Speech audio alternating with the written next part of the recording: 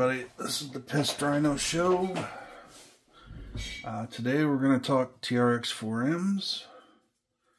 And some other stuff. So, let's get started. You guys have seen Green with Envy. I made him last year. He's had several revisions. And he's a great little crawler. Everybody loves it because of the graphics, the Pissed Rhino graphics. Everybody wants to get those graphics, but they're also very expensive, so not many people get them. Alright, so that's Green with Envy. Last week I finished up the buggy Nicolas Cage, and it turned out really well. It's got the flat transmission plate. Everything just seems to fit together real well. Everything's tight, but everything's loose, and it has good flex. Front and rail steering works great. The setup for the electronics works out really well. Able to get to the switch relatively easy, so that worked out great. So that's Nicolas Cage. Pretty cool little truck. Now, Green with Envy has green servos, and Nicolas Cage has orange servos, so of course all of them are NSDRC. Then I just finished up this bad boy. This is Beast Mode.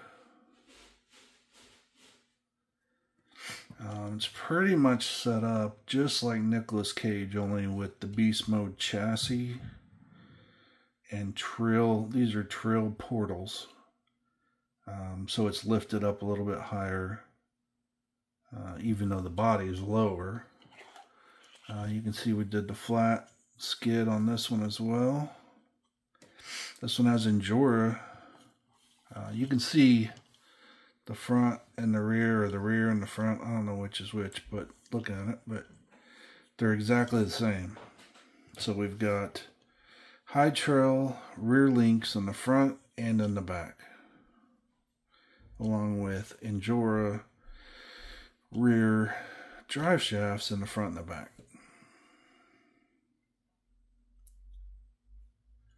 You can see it has the trill portals, trill axles. This one has overdrive in the front and underdrive in the rear, so that the front pulls. What else can I tell you? Oh, the shocks. These are the exact same shocks that I used on Nicolas Cage, but this set's crap. I don't know what happened. The set, I mean, you can, no noise. They don't make any noise at all. The noise is the servo hitting the cage. Then you get to these. They're rough as hell. So these will be getting swapped out soon, but they're on there just so that I could finish it today. A little difference. Got these little screw things, make it look really nice. Brass wheels, brass extenders. And this Beast Mode chassis is just set up. You can do, look at the range. You got so many options. Works out really well. Oh, and the flex on this thing is just ridiculous. I mean, you can force 90 degrees out of it. The only thing stopping it is the links hitting each other. If the upper links were up just a little bit further, wouldn't have this problem, and it would do full 90. But for now, we get about, I don't know, 75, 80. So that is beast mode. I think it turned out pretty slick.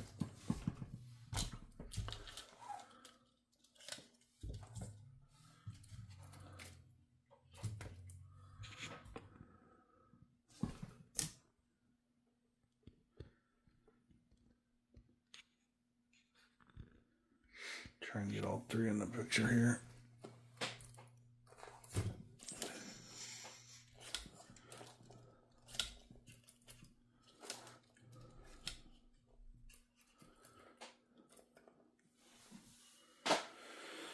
There you go, there's my 3 Trx4ms that I have right now.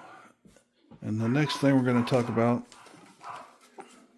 is the 4th one, which I'll be starting on later today or tomorrow, not sure which. But I do have a good start on it. I've got the transmission built.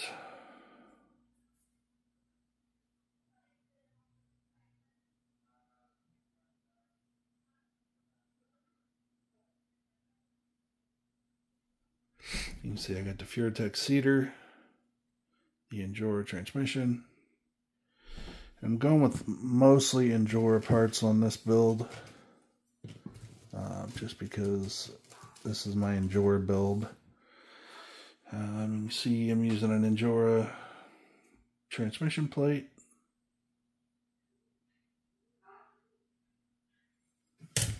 And all kinds of other goodies. These bad boys. These are the new diamond axles. Those will be in it. More NSDRC servos. Links. Shocks. Pretty much all the goodies. But yeah, so that's the next build coming up.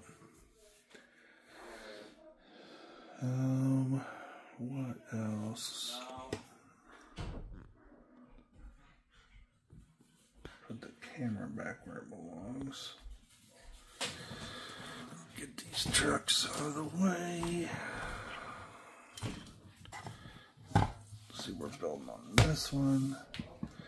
One thing I noticed trying to use the Endura chassis is that you bolt these two together right in this location and it actually covers up this spot for the linkage. So you can't use it. I think Opie has a solution for that, but right now I decided not to go with that. I decided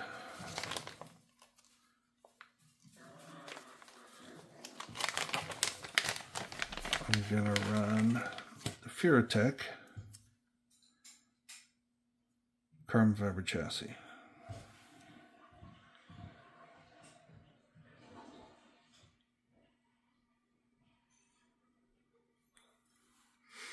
I've had one of the, like one of my first builds had one of these on it, so looking forward to doing that. And what that gives me is I'll be able to put this in place and not have any interference, so that'll be good. It's got everything you need to put it together, so that should make things a lot easier.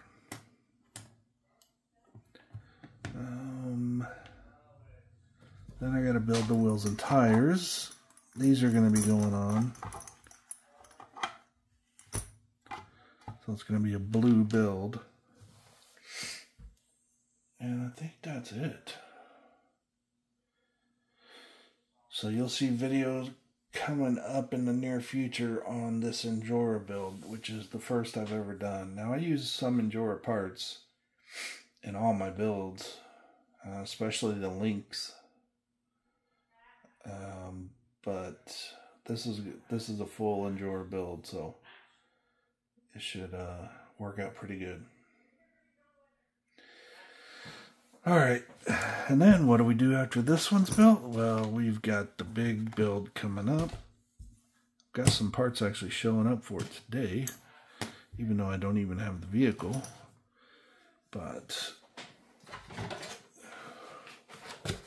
we'll be doing the Creighton.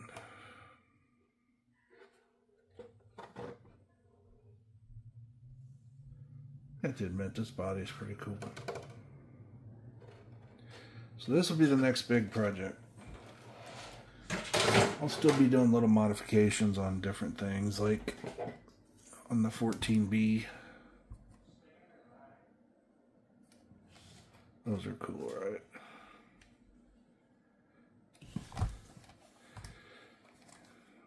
Gives it the drift look. I like it.